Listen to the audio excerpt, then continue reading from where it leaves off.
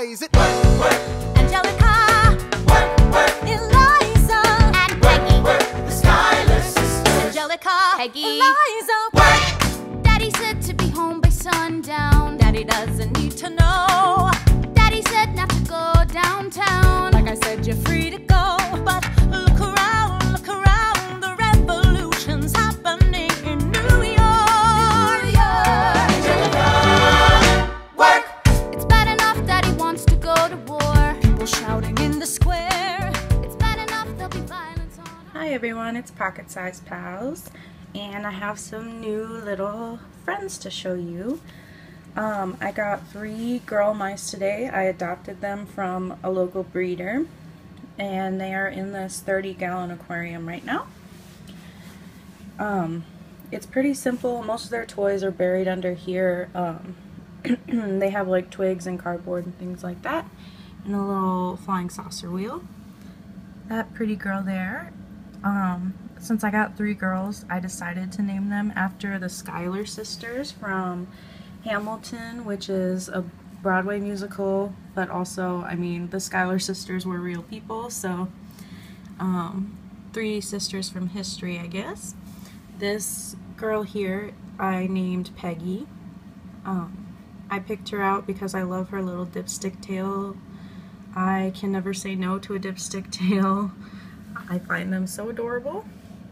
The little girl here in the food bowl is her sister, and I named her Eliza. They were born September 4th, I think the breeder said, so they're still very, very young. They're just over a month old. But yeah, we'll be seeing these girls. And then the third one is in the box. I don't know if she'll come out. I named her Angelica. She is not related to them. She's from a different litter. I don't know what the color is called off the top of my head, but she's silver on top and brown on the bottom, like a fox pattern. She was born in late July sometime, so she's just about 3 months. As soon as I brought her home, I saw her sneezing a lot, so I don't know if that's just her getting used to this new bedding and stressed out with the new place, but she's really cute and really nice. She was the only one, when I went to pick them up, she was the only one that would come out and actually like sniff my hand and touch me. Hi, pretty girl. What you doing, Pegs? You were so cute. So yeah, she's in there. And she's super cute. I guess her dad was a Manx mouse, so he didn't have a tail. So all of his offspring have kind of really weird tail mutations. So she has at the very tip of her tail just the tiniest little corkscrew to her tail. It twists up just a little bit. And I wish she would come out so I could show you. Little girl.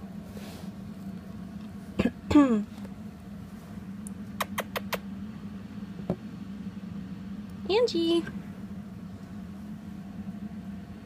Oh, poor Mousy. Well, I just wanted to make this a short video, so I will try and get more videos of her sometime soon.